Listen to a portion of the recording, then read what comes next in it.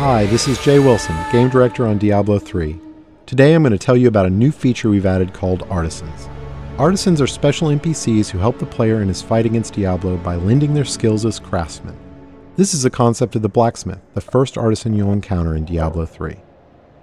You don't start the game with access to artisans. You discover them on your journey through Sanctuary.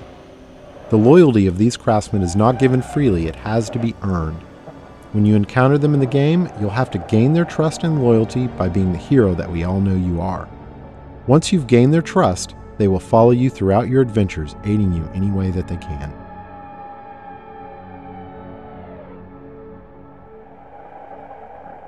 We knew we wanted to add a crafting system to Diablo 3, but we felt that the idea that the player would have a side job on top of the immediate pressure of saving the world didn't really fit the tone of a Diablo game.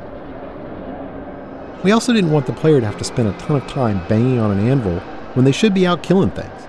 So instead, artisans will do the crafting for you. As you can see, the blacksmith has set up shop in New Tristram and is ready to help out. Artisans can act as a normal vendor, selling a variety of useful items and purchasing anything you don't want to keep in your bag.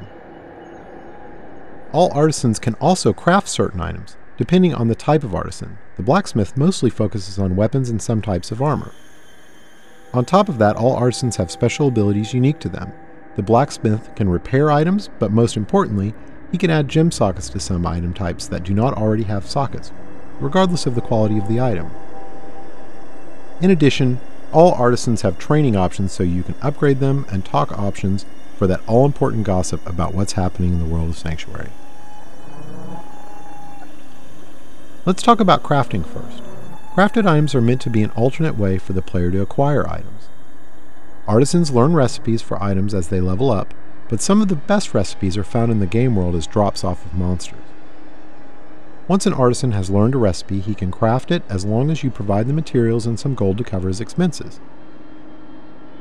In keeping with Diablo tradition, we didn't want a crafting system that produced completely predictable items, so most items your artisan creates will have a series of set and random properties. Here we see a few items that have some set, but mostly random properties. These could be good for any class depending on what properties they produce.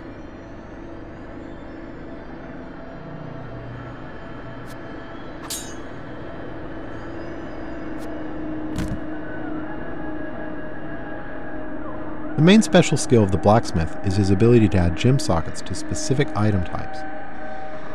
This is regardless of quality of the item, so a rare or legendary weapon could have sockets added to it. This allows gems to be used to a much greater degree in Diablo 3 than the previous games.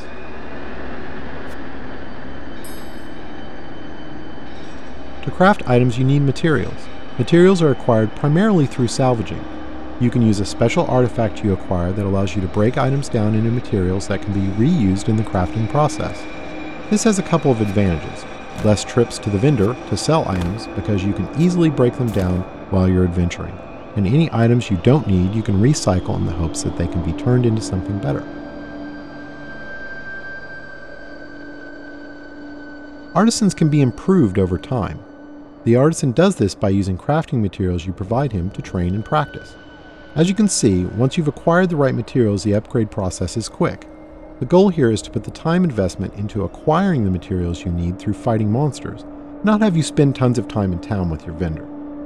One of the great things about artisans is that they are visualized in the world. As you can see, now that the blacksmith has leveled up, the look of his shop is improved. Here's an example of how much a single artisan can improve throughout the game with this fully upgraded blacksmith. Once you're done dealing with your artisan, you're free to take your newly acquired fat loot and return to monster fighting and rainbow viewing.